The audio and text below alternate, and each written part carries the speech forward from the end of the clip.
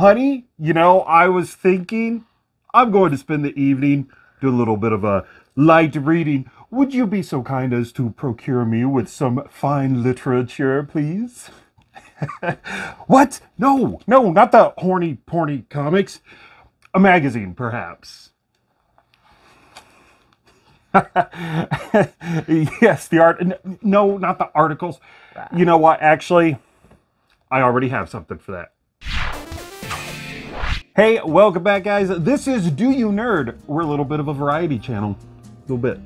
Tiny bit. A lot of stuff. So, you know, I actually love the age of magazines. One of my favorite gaming magazines of all time was Nintendo Power, but I did like something a little later on, and that was PSM, PlayStation Magazine. This is not to be confused with the official PlayStation Magazine, which was cool in its own right because it came with the demo discs, and when you were broke as a joke, that was the best way to have something to play when you couldn't afford a video game. And now those are really expensive at flea markets. Oh my gosh, they are. Wow. And in fact, all magazines are, which is why it was a boon to reach out to someone on Twitter, Game Trade Gregg. He's got a video game store. He's a Twitch streamer. More importantly, he is an They have medication for twitching, you know. He is also a Twitch streamer, and more importantly, he is an Extra Life fundraiser. So he streams for the charity of Extra Life. He posted that he had a lot come in to his store of PSM magazines. Nice. So I was like, hey, if you don't need those, I would love to buy some from you.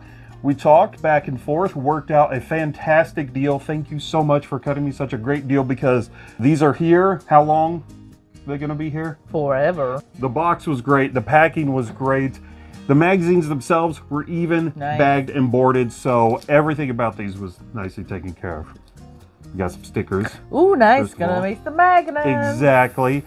I want to take a look at some of these. So first of all, one thing that was kind of thrown in that I was interested in was this player's guide for Mario Mania. Nice. I had this back in the day. Of course you did.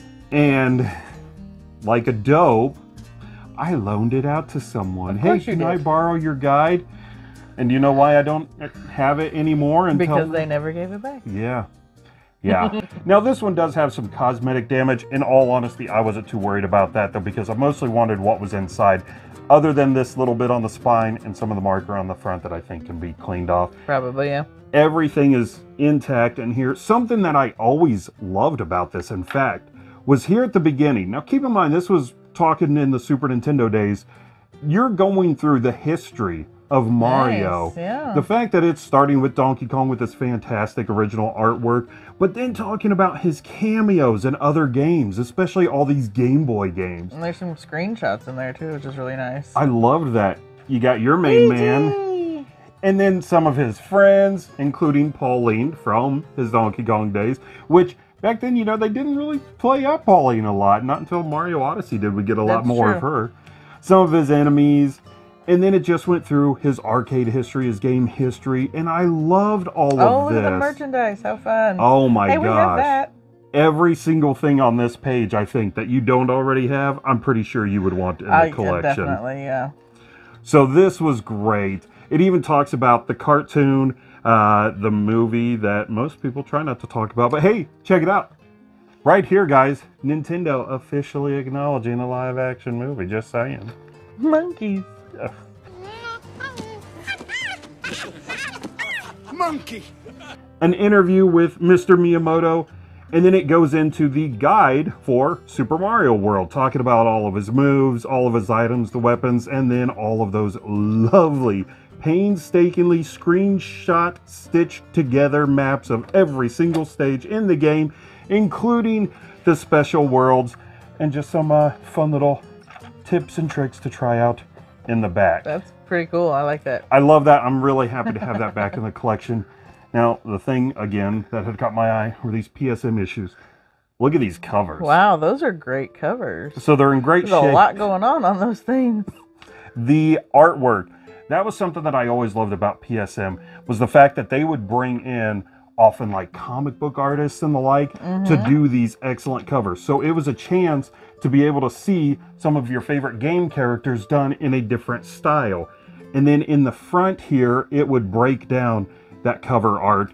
Sometimes you would see some variations in the design and everything. The people that ran this magazine, throughout the magazine, they'll like put in little blurbs and stuff. But then like in the back, they would take these little screenshots from games and make it into a comic. They would have these little captions with their pictures. It seemed like it would just be a cool group. Like you get to know them while you're reading the magazine? Exactly. Yeah, that's really neat. One of the reasons why I wanted this magazine was because they talk about the Pocket Station. You could not play that. I could not. The thing is so tiny. Yeah, she's not kidding. She even almost dropped it. That's so how small it is. It's so small, her hands can't even hold on to this thing. I might have been able to see this when I was younger.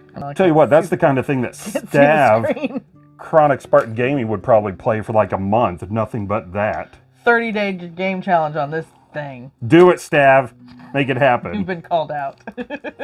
Don't tempt me with another 30-day challenge. I'm already regretting my choice of the 30-day challenge with the RG Nano and the PlayStation, whatever it is. I forget what it's called now. It's so similar in size. It's very tempting. It's very tempting. And I haven't even used this once. I bought it a while back. Haven't used it once. I'm actually really curious what it would be like.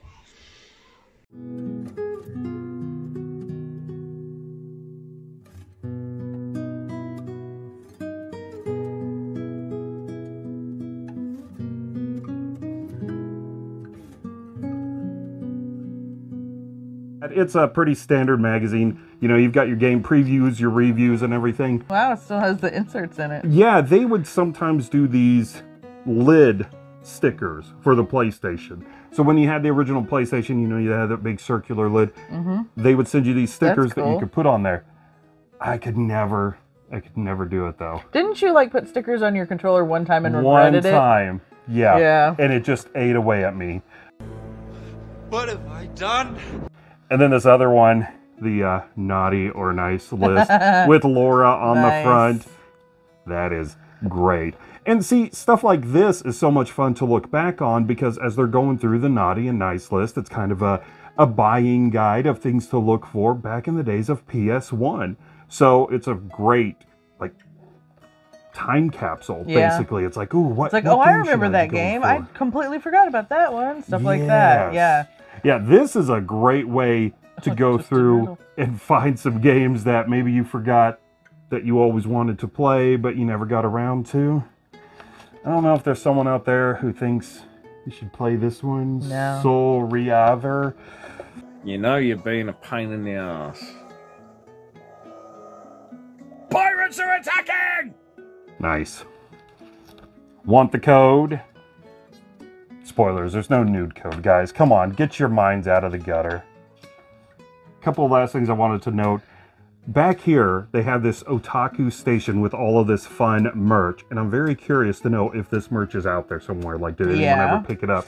The thing that teases me, though, is this back issues. So you used to be able to buy the back issues of these magazines, and here they have their very first issue. It's listed at $9.99. Go ahead, nerdlings. Hop online. See what PSM issue number 1 is going for now. For a magazine, mind you. Oh my God, it's expensive. Cocaine isn't cheap. Gotta make money. Look at this. It's a marketplace.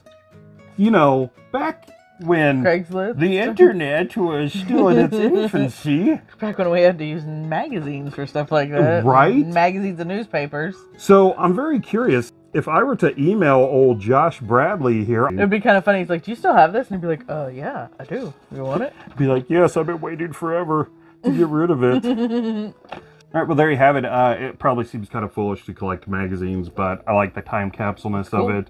Better I than like drugs. the nostalgia. I like that it's not drugs. But it really does take me back because these were issues that I had.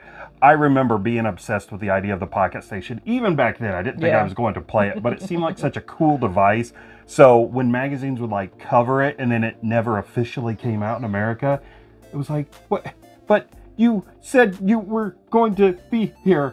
And then again, the covers, that fantastic artwork, I really do love that. And I got to add something of pure nostalgia back into my collection. Cool. So I am going to read these to you until you fall asleep. It's Probably won't take very long because, let's face it, PS1 games, am I right? I think my dad would have something to say about that. Leave some comments down below if you have any memories of Mario Mania or PSM. We'll see you next time, Nerdlings. Bye, Nerdlings. Mickety mic check to mic check chicken. Mic check, Lacey, mic check. Get your bunny. Ladies and gentlemen, Get your bunny. as soon as she's finished looking at the Playboy, we will continue. There's a lot of hair. And she's opening it up. I've lost That's it. a lot of hair. Hey, welcome back. Nope, This... start over. I was licking my teeth. Let's go to the outtakes, right?